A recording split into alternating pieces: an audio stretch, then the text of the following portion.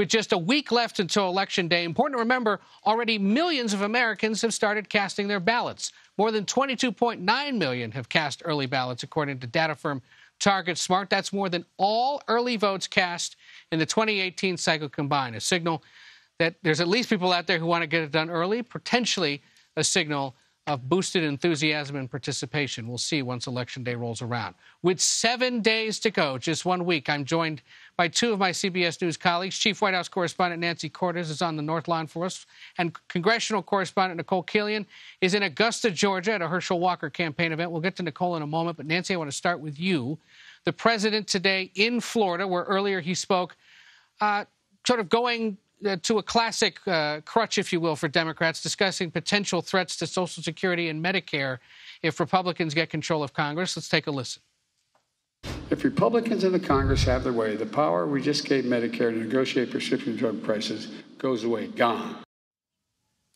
In the Sunshine State, of course, home to millions of seniors. He's in South Florida tonight doing some work with Democrats. Remind us why he's there, who he's with, and whether Democrats think this actually could help, given that polling suggests it's the Republicans in those statewide races that could pull it off. Well, Democrats need the equivalent of a Hail Mary in Florida, frankly, Ed. As you know, you've got Val Demings, Congresswoman, running to try to unseat Marco Rubio, the Republican senator, and you've got Congressman Charlie Crist running to unseat the Republican governor, Ron DeSantis. And in both cases, the Democrats are trailing pretty significantly. In some cases, and when it comes to Crist, even potentially by double digits. So it is a tough uphill climb for Democrats. Seems to get tougher in Florida with every election cycle. But the president made a promise to Crist that he would come to Florida and campaign with him. That trip was supposed to take place weeks ago, but Hurricane Ian got in the way. So the president is making good on that promise now, making an argument that, as you pointed out, is tailor-made for seniors, arguing that Social Security and Medicare could be at risk if Republicans retake control of the House and the Senate. And more broadly, Ed, arguing in Florida that so much of his agenda and the things he has already managed to pass when it comes to prescription drugs and Medicare could get rolled back if Republicans take control of the House or the Senate. And remind us, where else is he headed this week? And does it continue to be a mix of these sort of more formal, policy-focused appearances, or are we going to see overt campaign rallies with the president alongside fellow Democrats?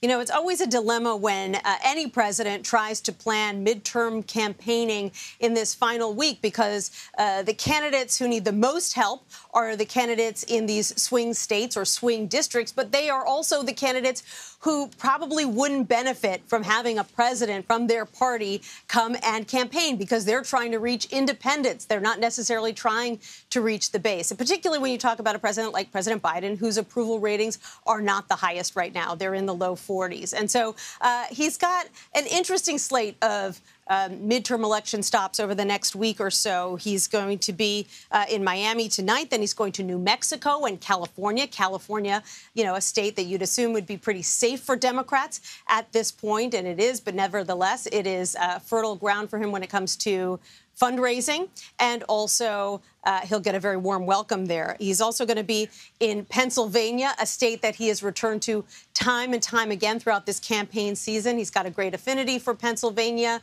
He comes from Scranton originally. He's going to be heading back there again. And then he's finishing up with a rally in Baltimore, Maryland next Monday with the vice president. Once again, not a spot that is particularly contentious for Democrats. They're not worried about losing the state, but it's friendly territory for this president. He's not going to run the risk of driving any moderate or independent voters away with a last-minute stop in a swing state or a swing district.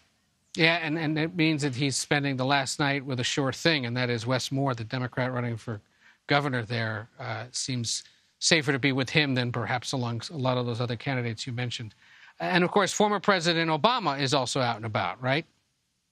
That's right. And his dance card is a little more full. He has been in high demand all across the country.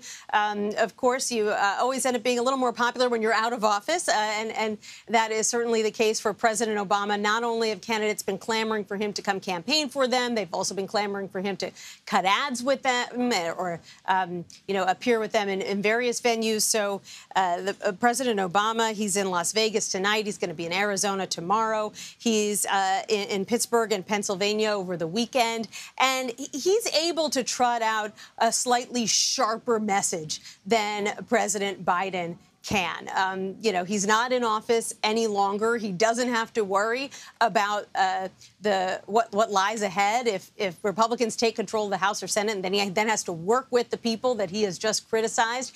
None of those restraints apply to him anymore. So he's able to get out there and make the case in a full-throated way, and he's always been a pretty effective campaigner. So you're going to see a lot of him, along with a lot of former President Trump and even former Vice President Mike Pence hitting the trail on behalf of Republicans.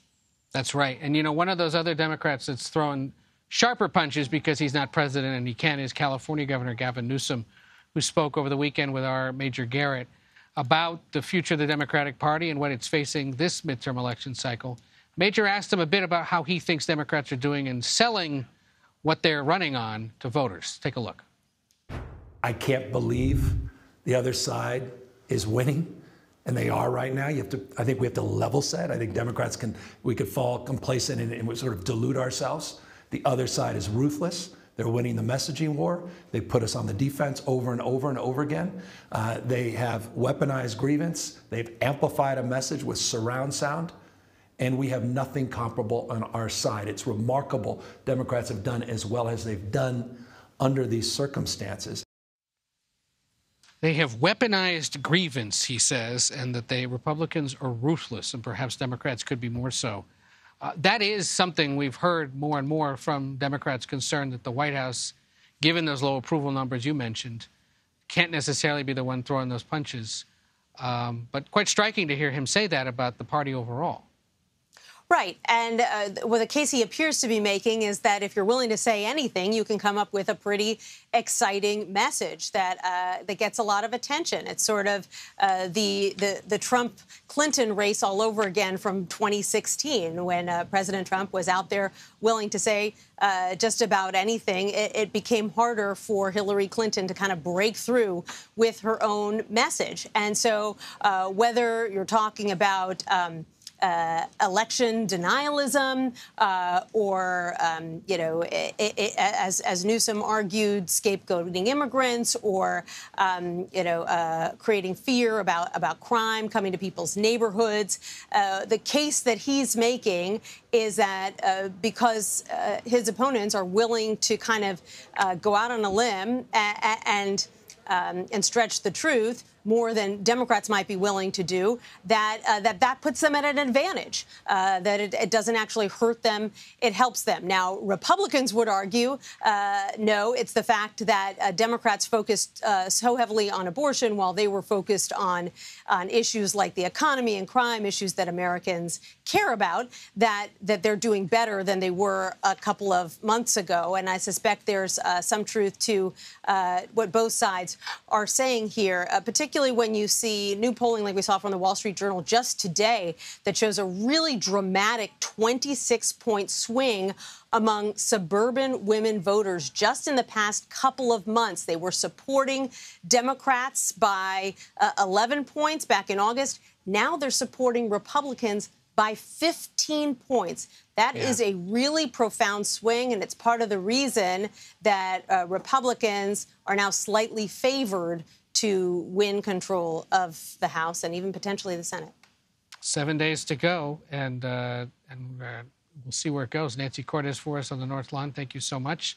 We'll talk to you later.